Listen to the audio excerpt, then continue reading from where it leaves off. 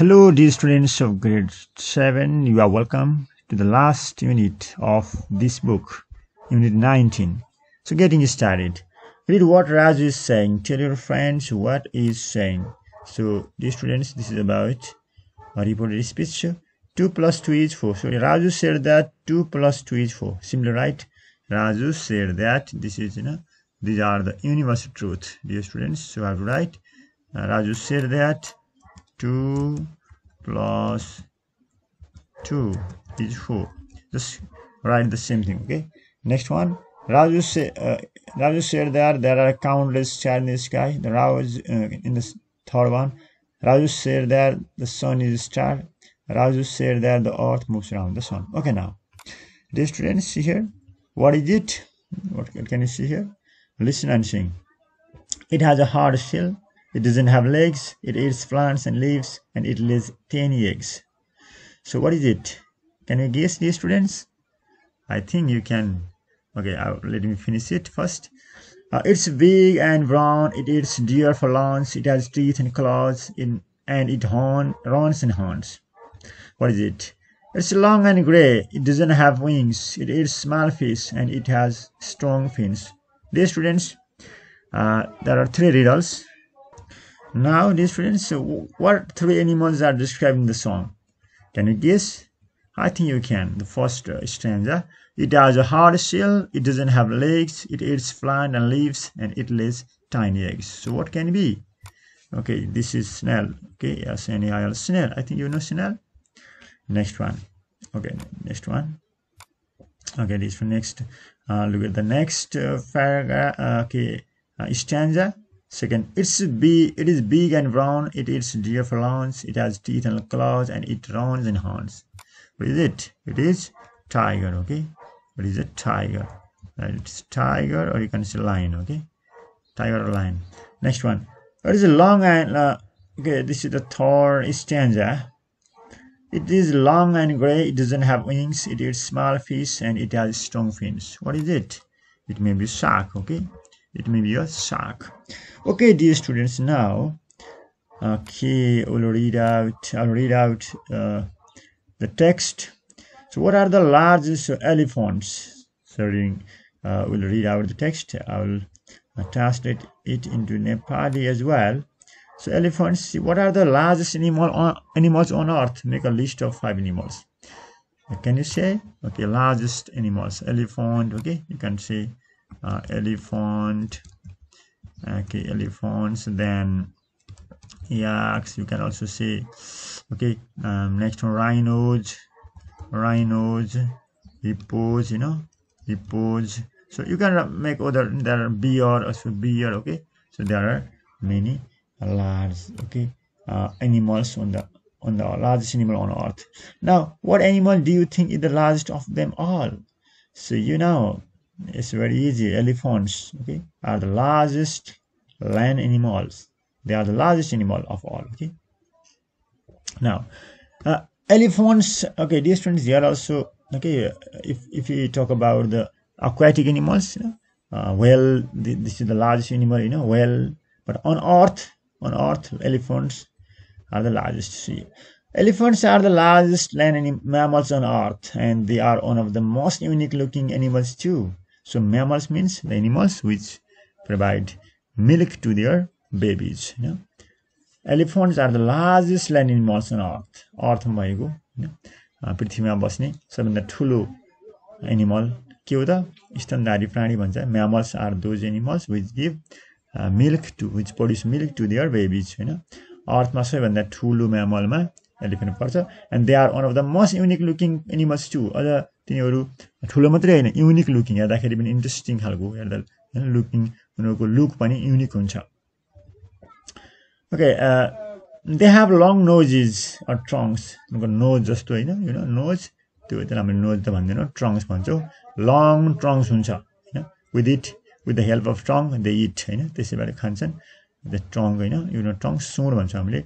Large floppy ears, floppy लामा ठुला हैन, फ्राकिला के हुन्छन्, इयर्स हुन्छन् फ्लफी जस्ता. एन्ड वाइड थिक लेग्स, ठुलो थिक बाक्लो मट्टो पनि के हुन्छ, लेग हुन्छ that is no other animal with the similar physical structure यस्तो स्ट्रक्चर भएको अरू कुनै पनि एनिमल हुँदैन यस्तो संरचना भएको यस्तो खालको शरीर भएको There are two species of elephants. Dear students, there are two kinds of elephants. Species means kinds, types of elephants. दुई प्रकारको दुई जातिका एलिफेन्ट्सहरू हुन्छन् the Asian elephants and the African ones. Asian र African हुन्छन्. They live on separate continents and have many unique features too.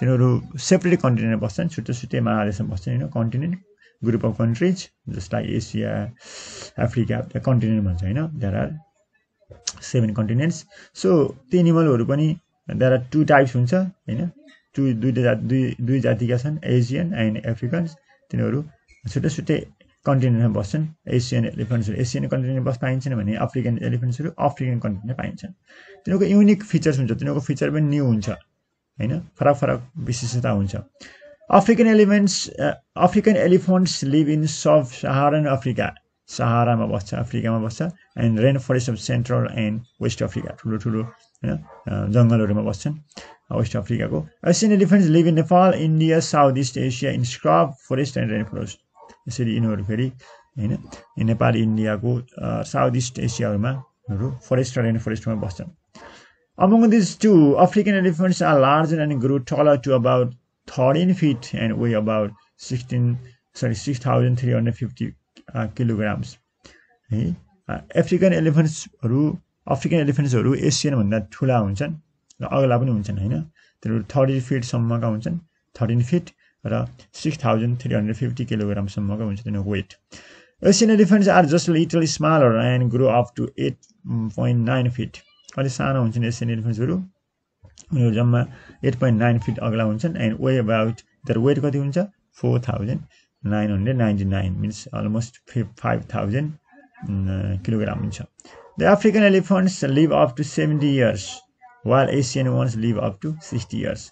धेरै पनि कुन बाँच्छ अफ्रिकन एलिफेन्ट्सहरु 70 years मा बाँच्छन् भने एसियनहरु मात्र 60 years बाँच्छन्. Both African male and female elephants have large tusks. ती सबैको टक्स हैन teeth long ठुला teethहरु हुन्छ टक्स हुन्छ and two टक्स भनेको pointed teeth हैन pointed parts. Both African male and female elephants. अफ्रिकाको female र male दुईटै एलिफेन्ट्सहरु हैन भाले र पछि दुईटै एलिफेन्ट्सको ठुलो टक्स हुन्छ 2 fingers on the end of the trunks.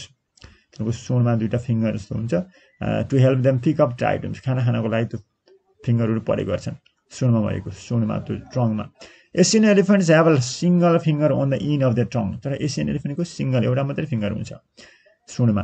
Typically only male Asian elephants will grow from large tusks.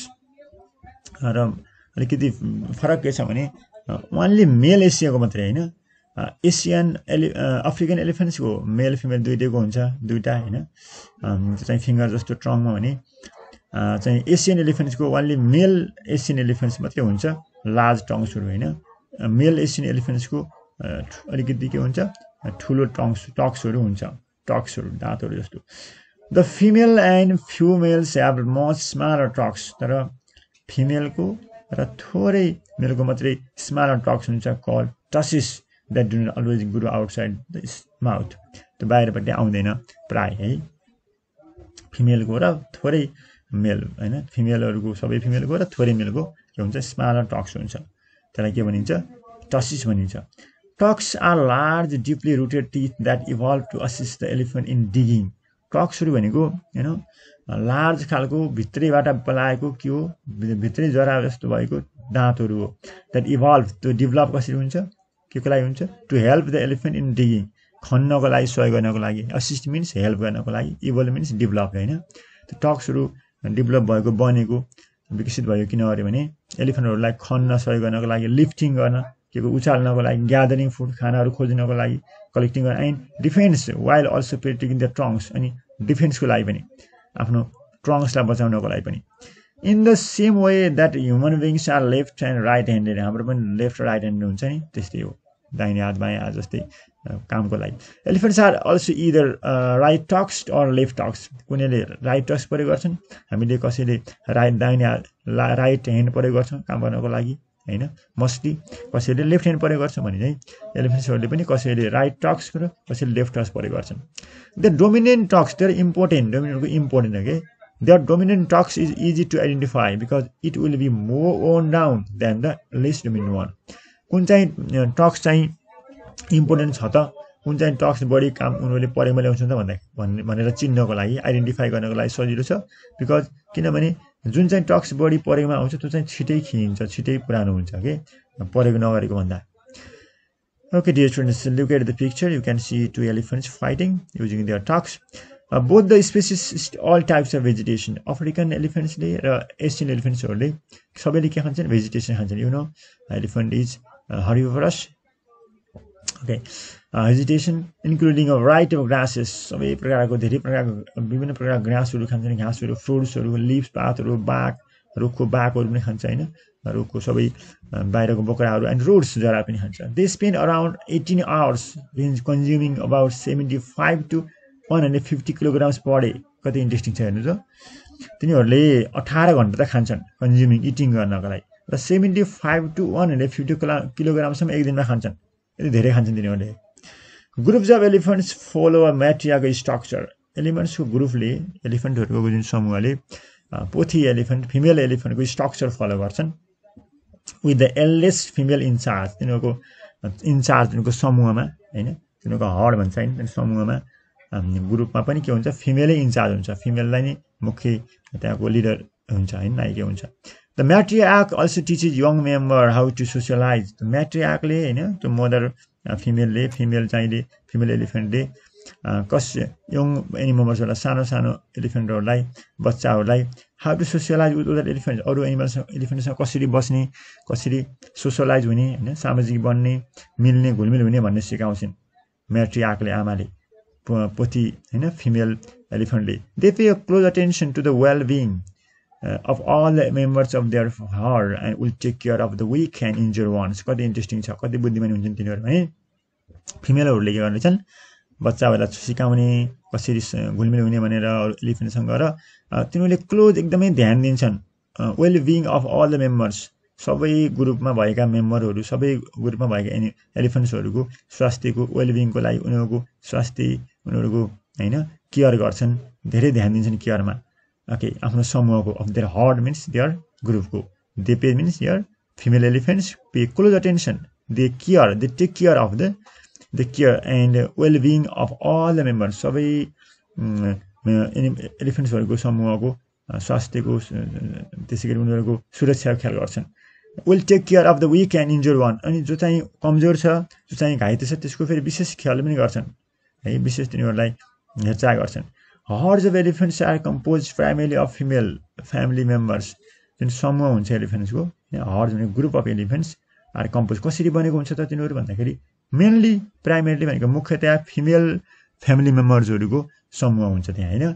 अनि यङ काब्सहरू साना साना एलिफेन्ट्सका बच्चाहरूलाई काब्स भन्छ.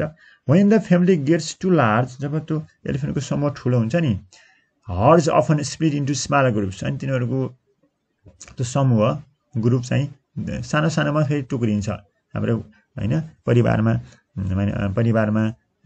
जसरी दाजुभाइहरू अंशमण्ड छुट्टै छुट्टै बस्छ है तिनीहरूको जब समूह ठुलो हुन्छ त्यसपछि तिनीहरू हर्ड्स भनेको त चाहिँ समूह often split into small group अनि सानो ग्रुपमा सानो समूहमा फेरि छुट्टै बस्छन् तिनीहरू.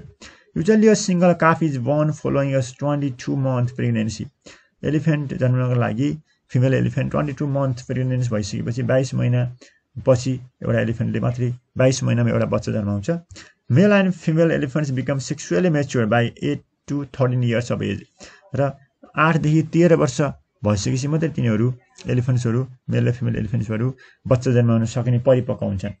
At this as the males quit their heard and leave by themselves. त्यसपछि जब 8 देखि 13 वर्ष भइसकेपछि मेल एलिफेन्टले के गर्छ आफ्नो समूहलाई छोड्छ लिभ देयर हर्ड समूह ग्रुपलाई छोड्छ र एक्लै बस्न सुरु गर्छन् तिनीहरू है मेल एलिफेन्टहरू.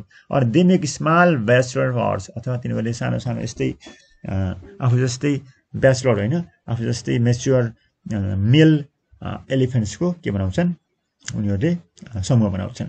Okay dear students okay now this much for today and I will help you do the exercise in my next video. Keep watching.